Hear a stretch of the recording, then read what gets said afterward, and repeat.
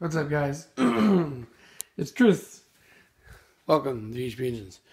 So, I was watching, cobwebs, motherfuck. I was watching Christian's, fourth episode, episode 4 of Honda Vlogs today, and it got me all amped up and excited to do some shit. And now that it's, I have the car in the shop, I got no excuse to come out here at night when I love to work and do some shit. Plus, tonight is a rare warm night. It's 60 degrees when it's been averaging like 29 usually this time of night. So I figured, why not come out and do some shit? Okay, so I know it doesn't look like much has changed in here, and I'm sorry about the bad lighting. I think I'm going to get a drop light and hanging off the hood here in the near future. Anyway, I pulled all that shit off. It's AC stuff and charcoal canister, and I went ahead and pulled off the front bumper. I was going to pull off the crash bar, but I need extensions to get in there. Man, it seems like it's about time. Now that I'm going to be in here working a lot, it's about time that I take another trip to Harbor Freight. I need to buy some extensions, buy some more wrenches, and buy another ratchet set, because this is going to be a pain in the ass working with minimal tools or dragging shit back and forth from work. Yeah, so I figured that this is going to be its own little vlog series kind of thing.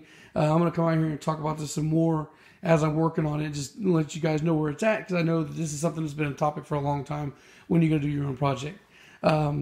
So when it comes time to get it running, I need to come out here and reset timing. So I need to pop the valve cover off, actually make sure the timing's on point, because the pulley's on here wobbly, and I kind of remember just throwing it together when I was leaving, because I literally put the swap in the day before I left Miami. I just wanted to swap in there so that way I didn't have to pull the swap or in the moving truck and take space up. So I was going to tow the car, so it made more sense to have it in there. Okay, so normally with my intercooler mock-up, what I normally do is I cut the crash bar out, and I use the crash bar as the brace. But I'm also dealing with a much bigger intercooler than I've ever used before, and the car's really low to the ground, so I definitely do not believe that's going to work. So I'm going to just take off the crash bar like I did with the EF I had and just mount it right there, because I really don't want to have to chop up my bumper if I don't have to. And it's just going to save me a lot of time and headache to do it like that, because I could just, either use some existing holes lined up to put the intercooler, or I can just fucking pop 2 holes in with a drill real quick and I can mount it up like that. Plus, whoever used it before did some ghetto ass, things on it. I've actually had this intercooler for fucking years waiting to do this. It's kind of beat up though. It kind of makes me feel a little nervous. The guy told me it was holding boost, but of course, shady people aren't going to lie or aren't going to tell you the truth if shit's broken and they're trying to sell it. There's a really big dent there. That's the only one that's big that caused me any concern. But I think that I might get lucky, have a little faith in humanity. Maybe I won't have any boost leaks. If I do, well, no big deal. I'll buy another intercooler. So yeah, I'm going to take this crash bar off and definitely mount up the intercooler. I'm going to mock up the intercooler. I don't really have that much piping, intercooler piping wise. So I'm going to have to probably buy some shit. Probably buy some generic shit, because that's all I have to work with, which isn't too much. Also, like I mentioned, the turbo rebuild's coming pretty soon. This is actually my original turbo from my very first turbo setup. But it's definitely, I don't know if you can hear it or not, but it's definitely worn out. I got me a cheap rebuild kit. I'm going to see how that works. If not, again, buy a new turbo. Not a big deal. So yeah, I'm probably going to use some coolant lines or some generic hoses from the auto parts for a return line to the oil pan. But I need to buy new fittings for the turbo for the lines, because I don't have either fitting, because I used them on the turbo that went on the car that got stolen. And I also need to get a new feed line. That's not too expensive, so I'm not tripping on that or anything. Okay, so John fucking hit me up, and John's gonna provide a wire harness, and Irvin hit me up, and he's gonna provide some NGK spark plug wires. Both I know John's been around for a very long time. Irvin's a name that I recognize, and I'm pretty sure he's also been around the channel for a long time. Both these guys are cool as fuck. They're both hooking it up for free. They're gonna send me this stuff for free. Just to let you know, guys, I greatly appreciate the donations. Like fucking seriously appreciate it. But you don't have to. Don't feel any pressure like you have to give it to me for free. I don't mind paying for the stuff I need. I'm asking you guys to give you time to scramble some shit together, and then maybe you want to send it to me. And now, if you want to hook it up at a good price, like Justin did with the T-bracket. I mean, on average, when I was in Miami, I'd pay like $40 for a T-bracket. I'd, go and pick it up. But he sends me $35, and that's covering his shipping cost too. So that's a great homeboy hookup price right there. And technically, it's cheaper than what I normally pay for, and it's coming to my door. So that's great. But anyway, guys, when I'm asking for parts or whatnot, I'm not asking or expecting you guys to give it to me for free. I would appreciate you not raping me on the price. But, hit me up with your price requests and whatnot. And then if it's a decent deal, I'll definitely jump on it. As far as the starter goes, I'll probably just order a starter off eBay. But I do need a distributor now. I need a distributor. And once I get the distributor, I'll have everything I need to actually turn the car on. I don't need the radiator mounted up just to run it for this first time. I definitely plan on doing that. As soon as everything is key factor that's in place, I'll turn it on and have it run. So need a starter and I need a distributor still, guys. There's a starter guide. Don't worry about, guys. I'll probably buy that brand new just so way I don't have to deal with any kind of hassle there in the future. Distributor, definitely don't mind buying used. I usually always buy my distributors used because they're really expensive new. So once I get the Dizzy, the spark plug wires, and the harness on here, and get the timing all straightened out, I'm pretty sure I can actually turn the engine over. And then at that point, we're pretty much done. Besides mock up, slap the turbo on, and of course the tune, which I have decided for sure I'm not going to be doing here. I'm definitely not going to do the tune here. It doesn't make sense for me to go spend $350 or more to tune it here and then turn right around, drive it down, take it to Florida, and then have to retune it again. I guess I'm still open for having another car as daily driver. I guess it just depends on if one pops up at the right price.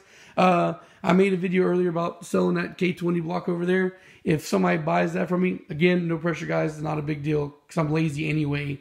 It's hard for me to get to the post office during the week, so not a big deal. But if I do make any extra money, that'll go towards buying something I can drive around as a daily. Maybe I'll go buy that automatic Del Sol. I've had K-swap fever again recently, and I think that the Del Sol is probably one of the few cars, one of the few chassis I'm willing to buy automatic, because my plans for the Del Sol is to eventually K-swap one. So if I buy that automatic Del Sol, I'll definitely keep it, and I'll definitely throw a K in it. That's that other K2083 that's over there. I'm probably gonna get an A2 crank for, do A2 pistons and forged pistons and rods for it. Get an A2 head, and have me a 500 horsepower build there. That'd be fun. Definitely want to do that. And I even considered, K-swapping this eventually one day. Because it's definitely not as clean as I'd like it to be. Like I mentioned in the other video, I want to delete the ABS and do some other stuff to clean up in the back. But I think that if I come down to doing that, I want to pull the swap out again because it'll be much easier. I don't like working in tight spaces. I guess another quick little update and do. You can't see because it's dark as fuck. The catch can that comes on the back of those B18 blocks, I'm going to delete that. I've already ordered the plug. So when I go to attach the shift linkage, I'm going to pop that off and slap the plug in there and get rid of that. I guess I'm going to need to buy some O-rings for the injectors. For the injectors. And I still need to pop that B18 fuel rail off and see if it'll fit on here. That'd be cool if it does. So I mentioned it a bunch of times that the door wouldn't open because this fender was all kinds of fucked up. You can probably see it. It's a little bit more straightened up and aligned now. Originally, when I had it outside, I was trying to straighten up with my hands, but because nothing was holding the suspension together, like it would collapse. The car would collapse, fall apart, and land on the wheel, and it would bend the fuck out of the fender again. The fender's still bent pretty badly, but I don't really care if it's not perfect. I can round it off a little bit. I guess I can put like a roller or something behind it. Yeah, you can see it's dented in right here. But I'll try to roll it out by hand and no big deal. Or I guess I can always fucking fill it up with Bondo if I go to paint the car. I am going to paint the car. But the cool thing is now I can open the car on both sides again. It doesn't grind and rub. That's awesome. Love it. Man, I'm really fucking stoked about this car, man. I'm really fucking happy that I got it to a place where I can work out of people's vision, out of people's prying eyes. There's a bunch of old people around here that don't like me working on stuff. Yeah, so definitely moving forward. And I think it's safe to say that now that I have a Honda channel that I can watch, some car channel I can watch is not just me producing content for myself, because I watch my own videos. It's going to get me motivated to come out here and really push forward to work on it. Yeah, so today's Monday. Tuesday, my block is supposed to show up at CNC Works. So I guess sometime tomorrow or maybe Wednesday, I'll hit Jeff up to see if it did show up. And I kind of fucked up too because I was supposed to send like contact information in there. I'm just kind of taking it for granted the fact that because he's doing the sponsorship thing that he kind of is going to recognize me. Plus he's going to get the, I labeled the VHP engines. I didn't put my name on there. So that way that takes away a little confusion. Plus Jesse sending my pistons to him also labeled as VHP engines. So I'm pretty sure that we're not going to mistake, who it is. I just need to send him PayPal information so I can pay for shipping return. Yeah, so I guess the next time I come out here, it probably will be to take off the crash bar and mock up the intercooler and see how I can fit it in smooth with the bumper and get that all back on. And then I guess I'm going to dig out the rest of my intercooler piping over there that I have, the little bit I have, and see about mocking it up.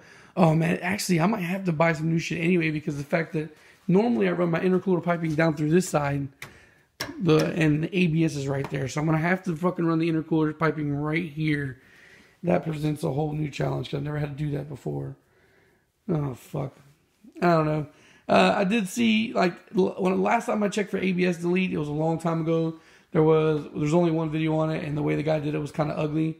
But I did check again tonight out of curiosity, and somebody made another one earlier in the year.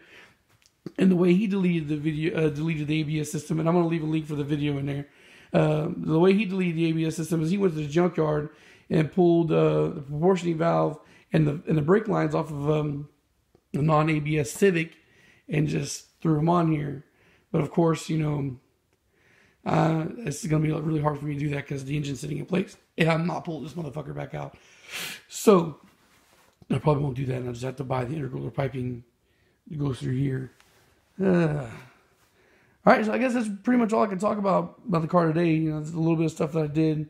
And I guess when I come out here to do the mock-up, I'll probably actually do, I don't know, we'll see what happens. I can't predict that far into the future how I'm going to do it. Like I said, today was like, got a hair at my ass and decided to come out here and film.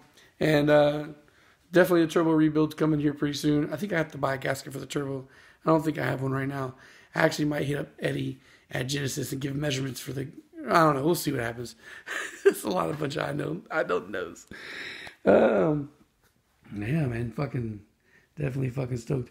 I'll probably still do these vlogs, whether these get high views or low views or not, just because of the fact that the guy's been hammering at me for the longest time, yammering at me, and a lot of people were wondering what's up with the Integra. So I just figure that every time I come out here and do something now, even if it's something small, I'll come out and talk about it. Well, maybe if it's not too small, but definitely want to keep you guys updated. And I think it's safe to say that every week until this car is finished, I'm going to be doing something to it.